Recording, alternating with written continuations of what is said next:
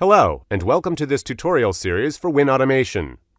This video will show you how to automate tasks by building your first WinAutomation process.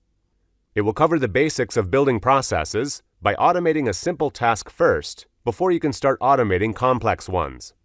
In the example that follows, we will automate a task requiring to rename all photos located within a specific folder by appending their creation date to the file name. This can be useful for archiving and sorting photos according to the date photos are actually taken. To start, select Create New Process and name it, in this case, Rename Photos. As the Process Designer opens, on the left you can see a variety of the actions that can be used to create a process to help automate any task you want. These are actions associated with file and folder management, UI Windows related, web related, FTP actions, database actions, Excel automation actions, and many more. All actions, when being configured, open the Properties window for that specific action, which by default opens with the General tab. In the General tab, you can configure the action's main settings. The General tab is divided into two main areas: Input parameters in the top area of the window, and Output parameters in the bottom area. Some actions have both input and output parameters. For example, the Read Text from File action requires a file path to be specified in the input parameters, which will point to the file that is to be accessed. The content read from this specified file becomes the output of the action. Certain other actions, like the Wait action, have no output to configure, but only input. You will also find actions that only provide output and do not require any input, such as the GetLastException action. And there are even actions that do not require any input parameters, nor do they provide any output parameters, like the EmptyRecycleBin action. In each input or output field, you can hover over the information icon to see what should be populated in that particular field. Back to the Rename Photos example, the first step is to specify the files that you want to rename.